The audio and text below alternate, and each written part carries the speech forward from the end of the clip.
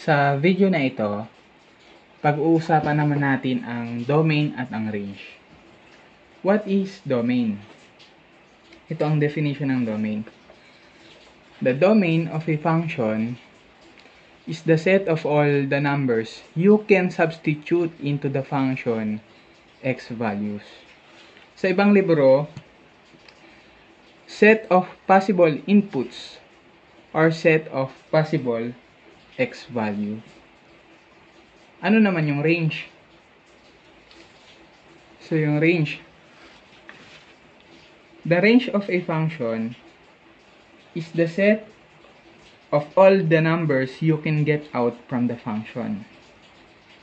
So simply, set of possible outputs or set of possible y value. For example,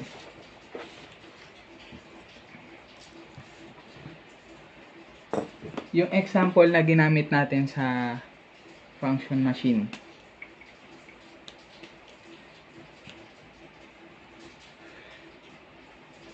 F of x is equal to x squared.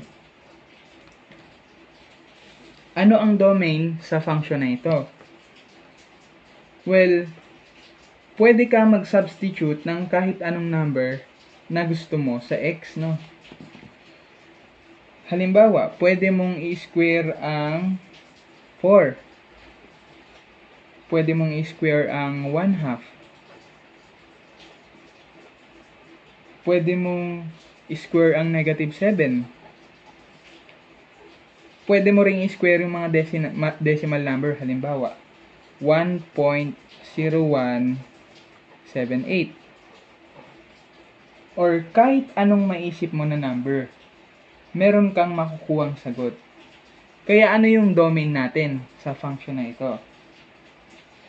The domain is all real numbers.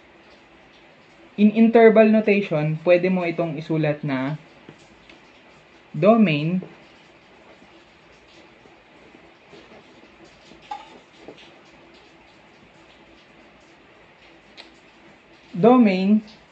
is from negative infinity to positive infinity.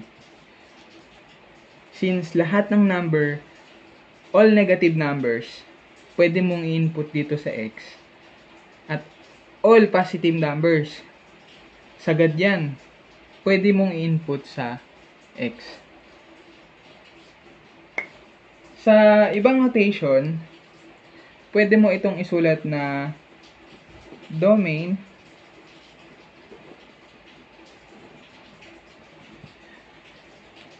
ang domain ng function na ito ay the set of all x's such that x is a member of real numbers.